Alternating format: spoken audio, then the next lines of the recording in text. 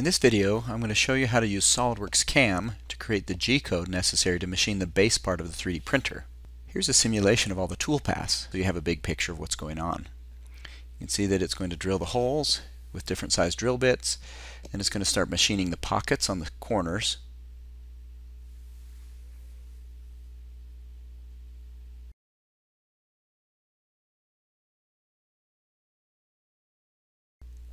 And once it's machined the pockets, you can see that it's going to machine this centerpiece, and it's going to do it in 2 passes.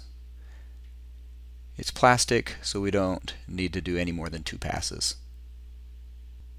It's an 8-step process to get everything set up using SolidWorks CAM so that we can create the G-code necessary to run the CNC mill. And I'll take you through these 8 steps in more detail throughout this video. But here are the steps in summary. First, you'll need to define the tool crib that you're using. Then we need to define the machine, and then define the stock. Then we need to define the coordinate system. Then we need to extract all the machinable features of the part that we're going to be machining. Once we've extracted the machinable features, we need to generate and adjust the operation plan. After that's all adjusted, then we can generate and simulate the tool paths. Once we've got the tool paths all figured out the way we like, then we can post-process to obtain the G-code, which is just a text file that we can save to a USB drive and take to the CNC mill in the Maker Lab. So now let's talk about each step in more detail, defining the tool crib. In the Maker Lab, I have set up these 3 tools that we'll use to machine the base of the 3D printer. Tool 11 is an 1/8" diameter drill bit. Tool 12 is a number 20 drill bit, which is a 0.161 inch diameter. And tool 13 is a 1/4 inch flat end mill.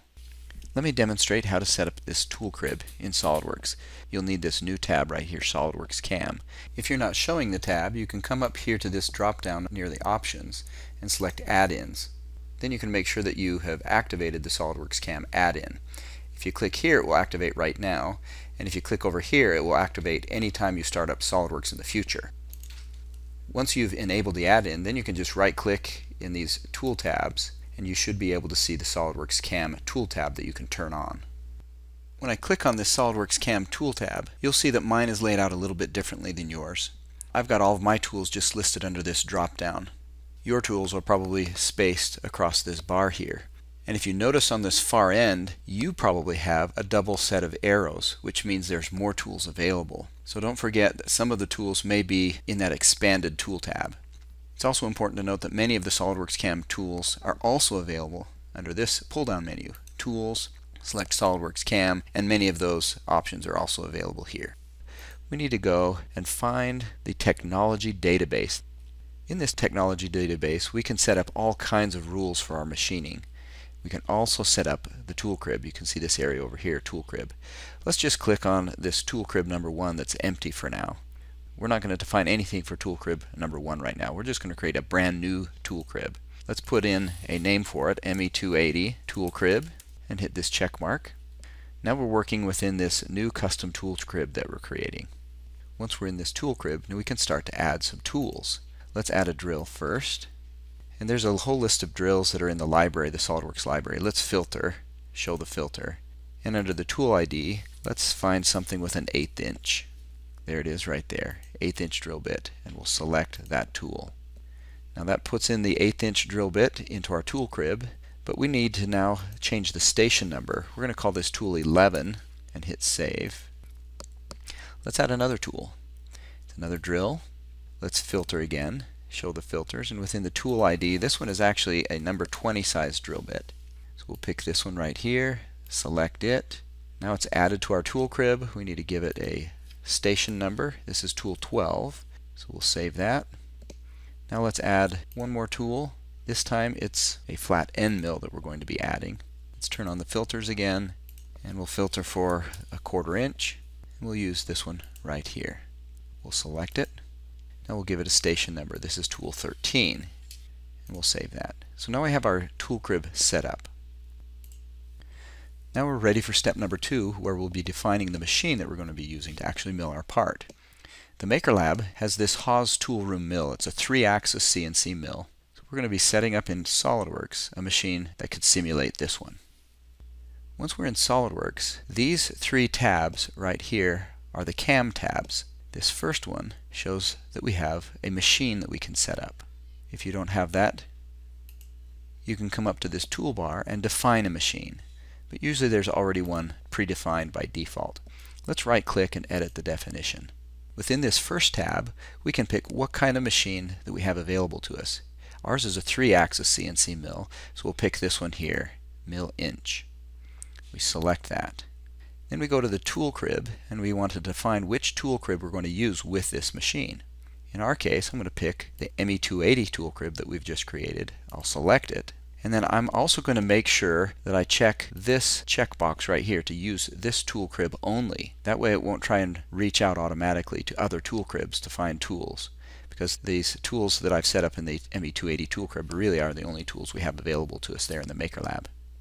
In this tab for Post Processor, we want to indicate that it's a Haas CNC mill so that it will create G-code for the Haas. So let's scroll down, and here is the mill, which is a Haas of VF3. And then the rest of these tabs we can just accept the default.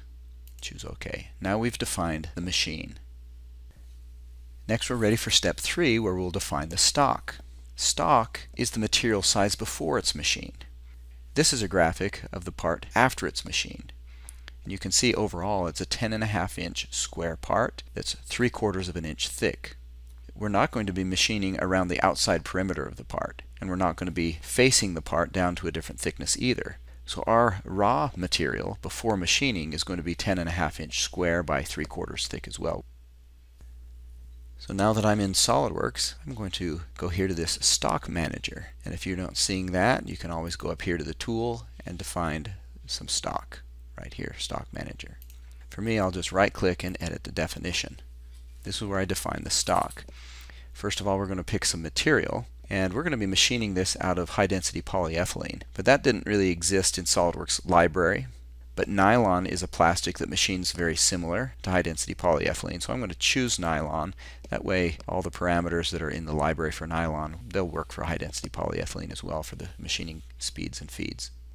Then for the stock material, we can have SolidWorks automatically look at our part and define some stock for us. Right now I'm choosing this, a bounding box. It'll create a bounding box around our part, and I could add some offsets. In other words, I could add some extra material. Here I'm just choosing 0 because we don't want to add any extra material around the outside of this part.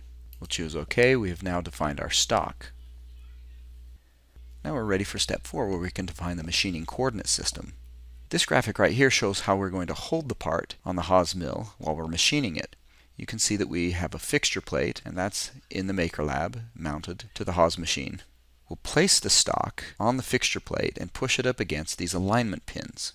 Once it's pushed up against the alignment pins, we'll tighten down the clamps to hold it in place. Now because those alignment pins are along the left side and the bottom edge, this is what we've defined on the machine as the origin.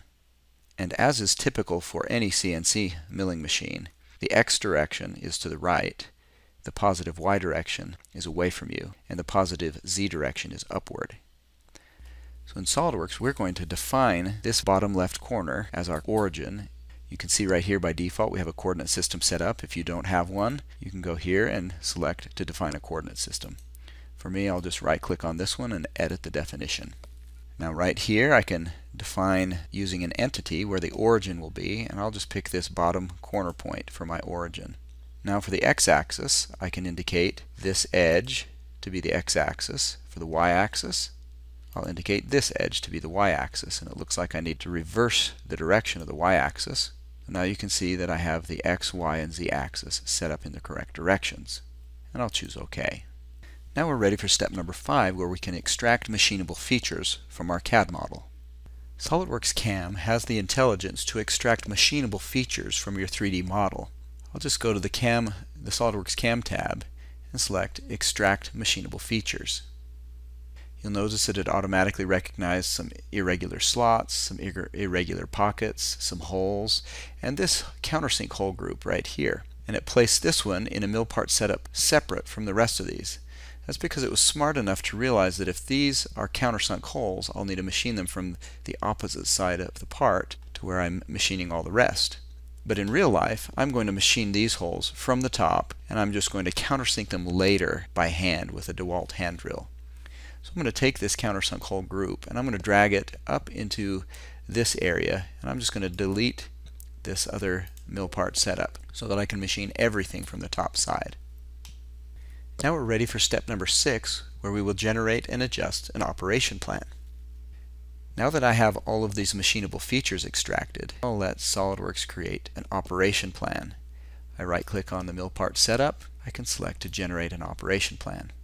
This operation plan is generated based off of rules that are set up in the SolidWorks technology database, and we can go in and change some of those rules if we'd like. But for this case, we'll just accept the default rules. You'll notice that it creates this operation plan here in this second CAM tab within the Feature Manager. And you'll also notice that there are 2 of the machinable features that didn't get included. If I go back to this tab here that shows the machinable features, you'll see that these 2 are listed in blue. That means that SolidWorks ignored those machinable features because there was a rule in the SolidWorks technology database that caused that to happen. This hole group number 2 and the countersink hole group number 5 are 1/4 inch in diameter, and the only tool we had set up in the ME280 tool crib was a 1/4 inch diameter flat end mill. And within the default SolidWorks rules, it's set up to not allow drilling with an end mill. But because we're using plastic, we will be just fine doing a plunge drilling operation with a flat end mill. If we were doing aluminum or steel, we certainly wouldn't want to do that. But with plastic, we're just fine. So what we're going to have to do within this second SolidWorks tab that shows our operation plan, we're going to need to create a custom operation to drill those machinable features that SolidWorks had ignored. So within the SolidWorks CAM tab, I'm going to manually add some hole machining operations. You'll notice these 3 tabs here, they allow me to define which operation I want to use, which tool I want to use, and which features I want to machine with that tool. So here, the operation, I'm going to choose a drilling operation. Then within the Tool tab, I'm going to select to use Tool 13, a flat end mill. And within the Features tab, I'm going to select to do hole group number 2 and the countersink hole group number 5 to drill all 5 of those holes with this 1/4 inch end mill. And I'll select OK. Now it opens up this operation parameters window where I could specify some additional operation parameters. I'll just accept the default here, noticing that yes, it is using this 1/4 inch end mill. Choose OK. Now we can see that we do have these 2 drilling operations that are now using tool 13, the 1/4 inch flat end mill. We're still going to need to adjust this operation plan a little bit because I'm noticing that there are 2 rough milling operations and a contour milling operation for each of these pockets.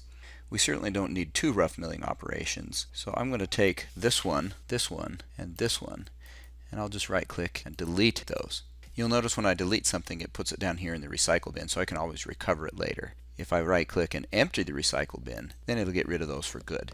I'm also noticing that for this center section right here, it's got 2 rough milling operations and a contour milling operation for the top section that has these slots, and 2 rough milling and a contour milling operation for the bottom section where the slots don't exist. The rough milling is basically going to go back and forth and machine this entire center section, turning it all to chips, and there's no sense doing that. So I'm going to get rid of these rough milling operations as well.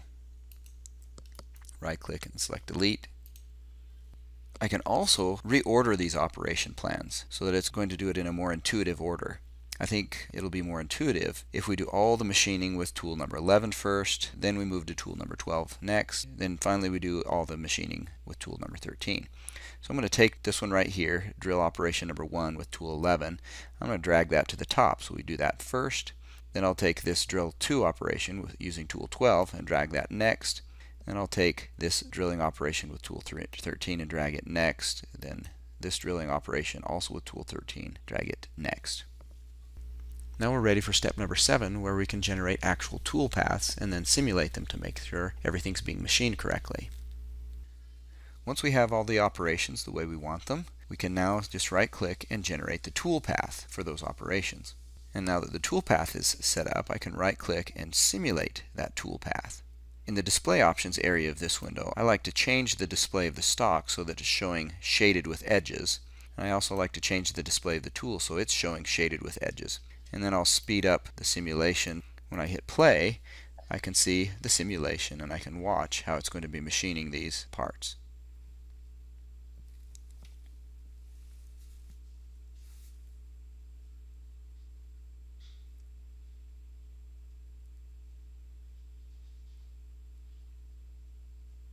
As I was watching this, I noticed that in these contour milling operations around this perimeter, it did too many passes. I'm machining plastic. Really all I need to do is one pass that does these slots, and then another pass that finishes off this center section.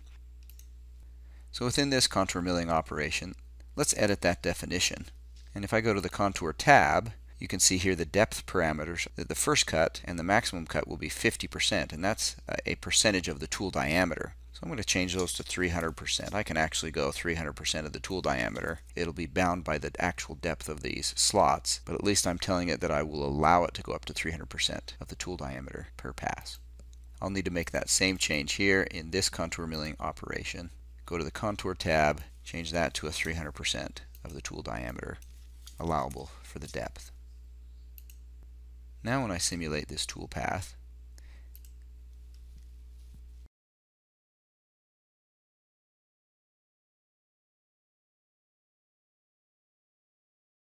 it does that center section in only 2 passes. The first pass includes these slots, the second pass does the rest of the center section. The final step is number 8, where we post-process those tool paths to obtain G-code. Now that I have my tool paths created, I'm ready to create G-code, which is simply a text file that I can put on a flash drive and bring over to the CNC mill in the Maker Lab. If I right-click on the mill part setup, I can select post-process these tool paths. I'm going to save it just as a text file. You could have any kind of ending to the file type, but just know that it really is just a text file, so why not save it as a text file? I'm going to save this to my desktop, and then it brings up this window. If I hit play, it will now post-process each tool path one at a time, creating G-code. We'll select OK here. Now I'm going to go to the desktop, and you'll see right here, here's the file that was just created. I'm going to right-click and say Open With. I could open with Notepad, with Microsoft Word, whatever. Let's open it with Notepad. It's just a text file, and this is all the G-code. This is what will control the CNC mill. This is what would go on a USB drive that could be taken to a CNC milling machine.